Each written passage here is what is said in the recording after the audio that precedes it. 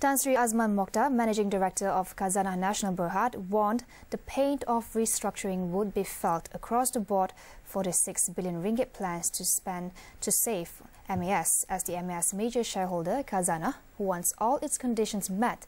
This includes renegotiating or one-sided contracts, downsizing of the workforce by 30%, and streamlining the long routes. Detailing the restructuring exercise last Friday, Khazanah will also get government support in the form of new legislative framework, as in a standalone MAS Act to renegotiate contracts and an aviation commission to regulate the industry.